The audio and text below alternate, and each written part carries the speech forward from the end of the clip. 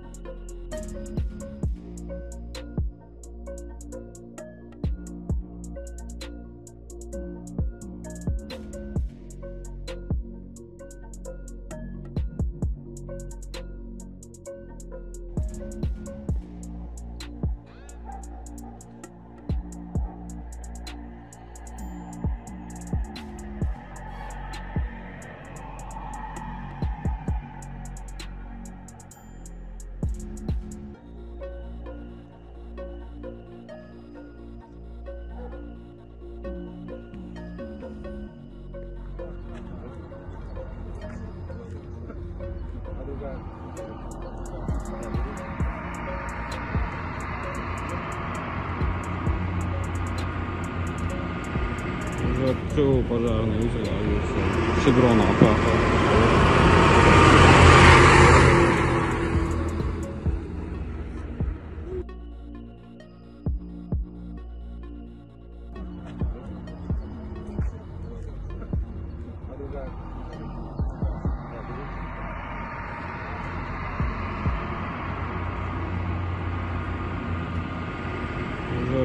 пожарные видели, все дрона